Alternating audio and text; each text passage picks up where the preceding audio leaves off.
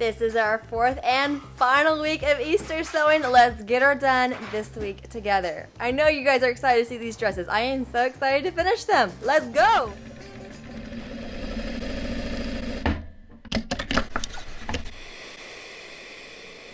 Alright, so I have joined this skirt together. I've got the overlay right here, and you can see how pretty this pink is showing through.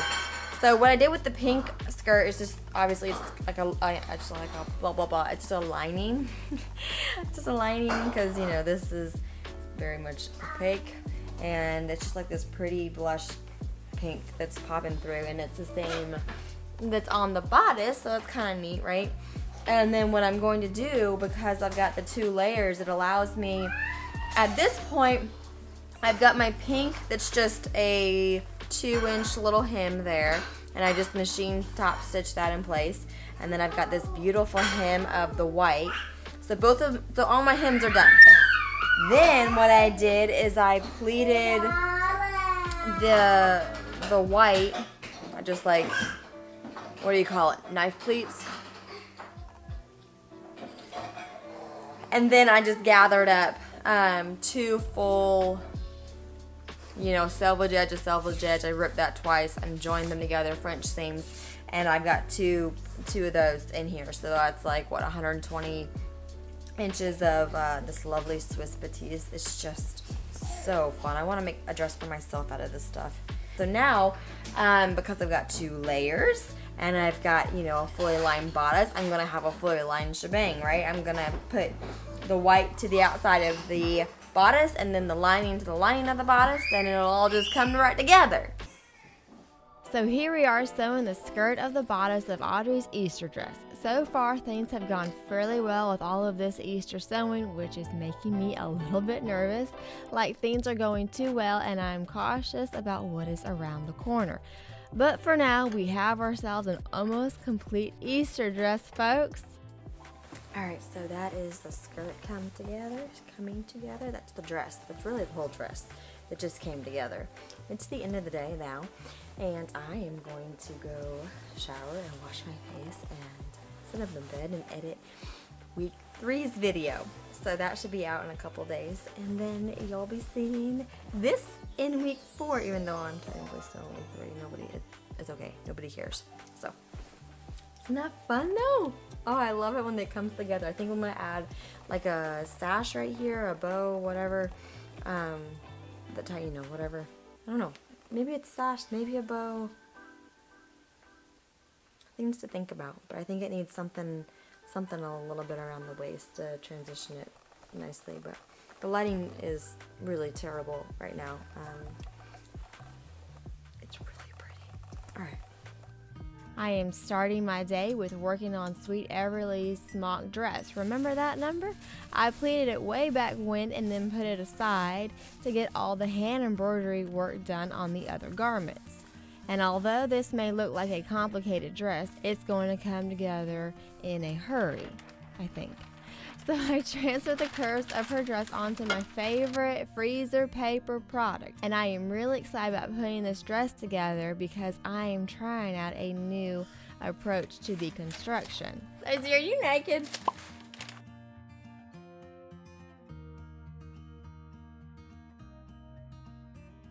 Alright, don't mind my lack of eyebrows. I did a face mask today. It's Saturday. I'm just feeling it, right? Okay. I'm working on Everly's dress. This is my first time it's not my first time doing an all smocked bodice, but it is my first time on having it all be as continuous as possible. If you've heard my channel, you know that I like to eliminate seams whenever possible. So instead of having a back placket, like I've seen I haven't seen anything other than a back placket, which I'm not talking bad about it. I just haven't seen anything else. Am I the first one to do this? Highly unlikely. But I just haven't seen it before, so I'm not really sure how the cookie's gonna crumble, but I'm gonna try to get her there. And instead of a back placket, I'm gonna try to have the dress come together at the side seam. I think that'll be more of a fluid look. Then I have all the smocking on the front as well as the back continuous. Very excited about. Like most other smart garments, I need to prepare my pleated fabric for the blocking process. So I'm pulling out those pleated threads until I get some seam allowance, tying them off in groups of 2s or 3s, and then starting to pin my pleated fabric to this blocking board. And then I'm adjusting the gathers to get an idea of the smocking ratio that I like, just eyeballing it until I get to something that's, to my liking. And now we can start to pin down those bodice pieces. These pieces are the curves of the dress transferred to the freezer paper. I'm making sure the shoulder points are at the same pleating lines, and then I cross over those arms eyes together. And at this point, I'm moving right along and getting really excited about everything because, what could go wrong? Why is it sticking? I have never had freezer paper not stick before. Ever. I am not sure what happened either, which is really the problem area, right? You want to know what's going wrong so you can solve the issue. I still have no idea. This is some bulk freezer paper, so I'm not sure if it's not sticking because it's just been in my collection for too long, or maybe it's bulk, or maybe it's the fabric. I haven't tried to iron it onto organdy before. I just don't know. But I am going to try to continue on. So at this point, I put a bunch of pins in, and I searched for my Soline glue pin, but that is nowhere to be found. So I pin her up and I hope for the best.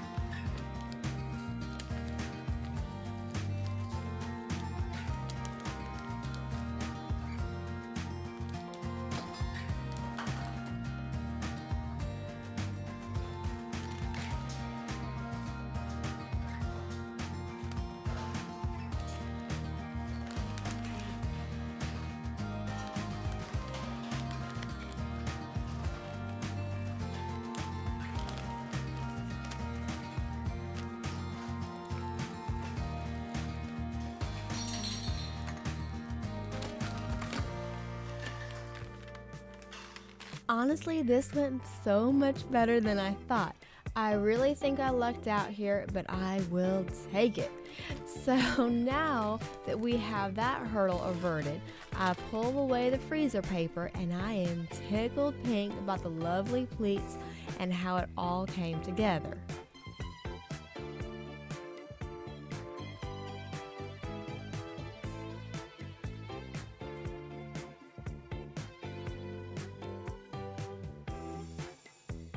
Alright, so at this point I have finished the French seam on the one side, the one seam that is connecting this entire dress. Isn't that just right? So exciting! It is one seam to connect the entire side, so all the front is continuous, all of that smocking is going to be continuous, and all of the back is continuous, and all of that smocking all the way around, and it's all going to be continuous. So that's exciting. And I only did the smocking on the top part, like the yoke area, so it doesn't actually extend down to the bodice. And I did that just because I'm making this for my youngest, who is 9, 10 months old, a baby. But if this was for an older child, I would definitely take this. You'd have the opportunity at least to take this. In my mind, it's sewing, you do you. But I didn't take this any further. What I'm trying to say is I didn't take the smocking down any further, like under the arm area, because I'm making this for a baby. But like I said, it's sewing, you do you. If you want to do it for a baby, go for it.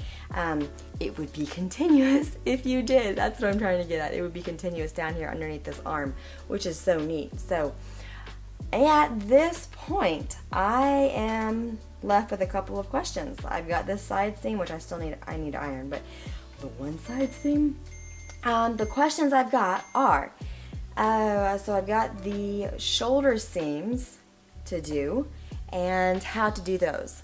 Do I just put them together and sew? Do I put some entrecôte in there and join them that way? And then I've got the neckline and the underarm areas. So the arms on this, I'm putting in these little like flutter sleeve type number, this little thing, this lovely, right? Because of that, and because of the bulkiness of the pleats, I am leaning towards assembling this with some entrecôte. I think it'll be just gorgeous. It'll carry this whole heirloom loveliness that we've got going on. It's like a little cloud right here, right? It's like its own little parachute as it's on its way down. Can we do that again? Can we like slow-mo, like, whoosh. God. I need to get out more.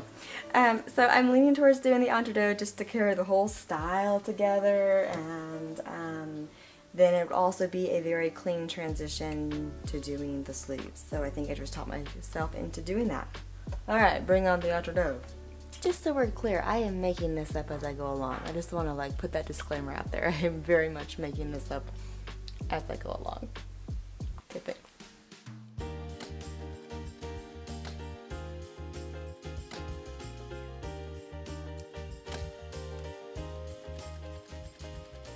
So there are many different ways a dress this style can be assembled. And while I love doing the construction, 99.9% of the time before the smocking, in this case here is a downside. And I do discuss this further in my video where I just talk about how I like to construct before smocking and what that process looks like. But yeah, it's not a huge deal though. You can easily pick up those drop pleats as you are smocking, or you can just re-pleat those handful of pleats and then smock her up. Or you can do the other route because of course it is sewing, you do you. And this morning is turning a new page for me, folks. I can't tell you how many times I've had hand embroidery on the back of a garment and then erasers since I didn't want to stretch myself too thin. But now those days seem to be behind me and I am so thankful for it. Between all the kiddos getting older and now Henry and Daisy being in preschool, I'm doing this hand embroidery design instead of just erasing it away, and I am loving it and all that it represents.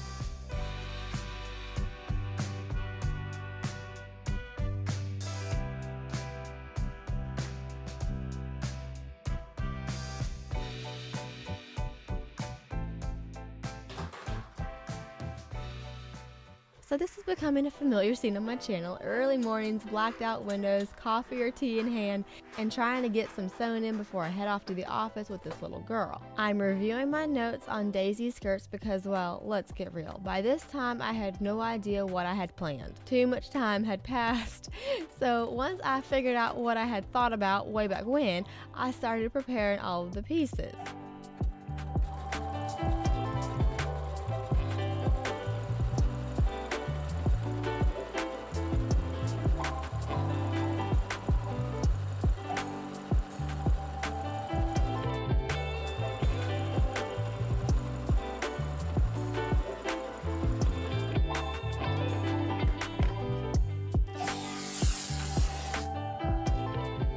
Train, a train, a train, a train. Train, a train, a train, a train. I got off the train, a train.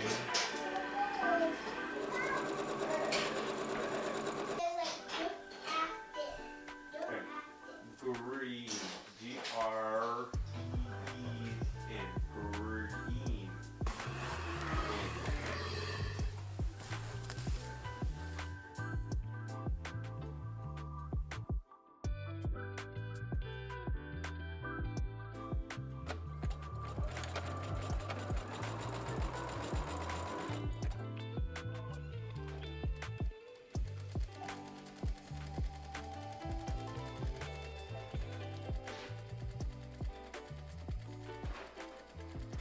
And now we are on a roll, folks. Joining all the pieces of the skirt, gathering up that dotted twist section.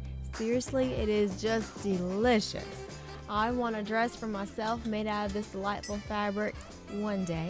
Still plenty of plain on the floor for me now, but one day I am going to get there when I am not covered in breast milk and spit up and all the rest of it. I'm gonna make me a dotted Swiss dress. Anywho, the last little bit is to put this gorgeous Lily of the Valley Swiss embroidered flounce to the bottom of the skirt, and that is going to hem out the skirt as well. We are rocking and rolling between the final two dresses. Audrey's just needs the hand-sewn buttonholes and hers is done, but Daisy's dress needs some sleeves and Everly's still needs some work piecing together the shoulder seams and such. So I'm bouncing from here to there as it makes sense with the kiddos and still running the business and, you know, life. All of that.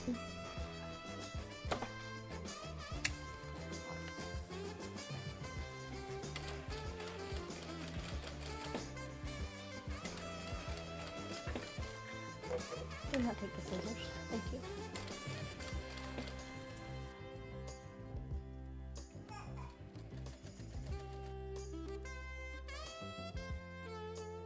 Oh, happy day as we have a pieced together skirt, all of the embroidery work completed on the bodice.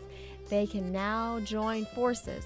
I love seeing the pieces coming together and a new creation. It is just so fun and it just gets you going. As it comes together more and more, you just want to sit there and let it come together more and more, right?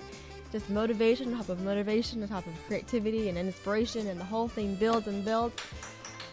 Alright, I am lining Daisy's dress with Pink Nola by Speckler Vogel. Some of my absolute favorite fabric. This is just one panel from selvage edge to selvage edge, and I highly debated whether to put another panel in for added volume. I mean, I do want volume, but I don't want too much, you know?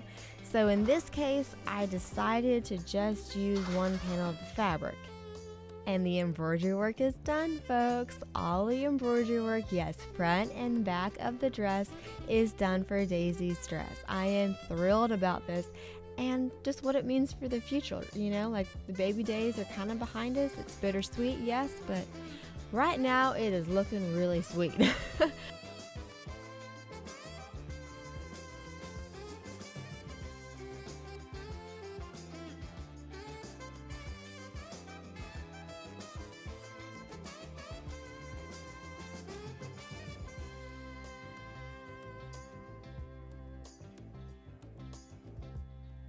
And then it happened. All the progress stopped. You go potty? Daisy, do you need to go potty? Yes? Okay. Alright, so back from our potty break. Yeah, the preschoolers have been home for like 2 weeks now. It's been this lovely crud cycle that's been circulating in our community. They're fine. It's just like, would you like this? It's just the normal stuff that preschoolers get, and then they get better, and then the other kids have it, and those get, and it's just like this amazing cycle. Thankfully, the preschool that we've lucked into, they follow all of the rules, so the kids are not symptomatic, and they keep sharing it, and it's just like we all are ready for spring to be here and for all these little bugs to go back into the woodwork. So, that being said, Easter sewing has been. Get another book. He had that book. Get another book. There's other books over there. Easter sewing has been like 90% done for 2 weeks now. And I am itching to get it just done. And just be done with it and move on with life, right? We are, as I'm filming this, about a week and a half away from Easter. You'll probably see this in like a week or so. I don't even know. Not one of my worries right now. But anywho, in case you were wondering, that's why this video is taking so long to get out to y'all. I am plugging along with Daisy's dress, putting in those sleeves, and then Everly's dress smocking away. And then the older girls get hand-sewn buttonholes with this delicious silk buttonhole twist, while Everly's dress gets a shoulder snap. Alright, at this point Easter is almost done, but I've got 2 small but important pieces still to do. I've got Everly's bonnet, which is going to come together in a hurry. It is the simplest little bonnet to do. It's just going to be like click, click, click, click, click, click, click, click, click, click, click, done.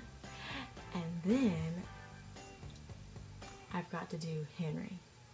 Can't forget about sweet Henry. I actually have forgotten what I ordered for him for his outfit this year, so I'm gonna go.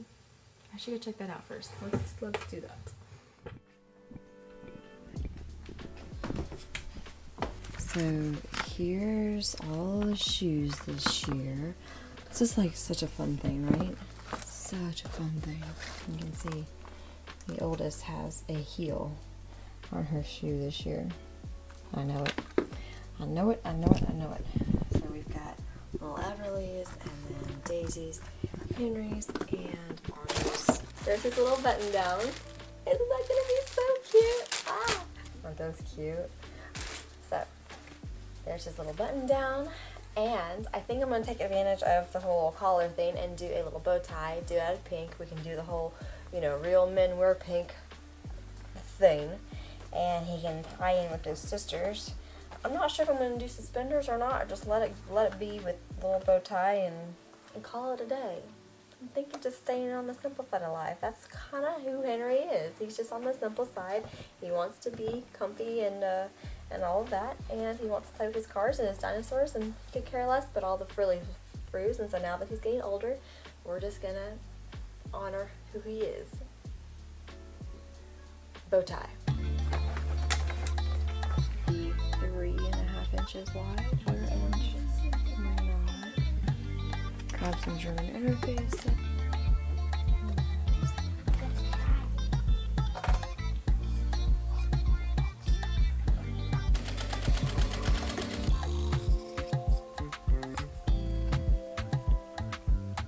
Thanks everyone for watching. Go check out the previous videos in this series if you missed them, and I hope everybody has a wonderful time celebrating Easter.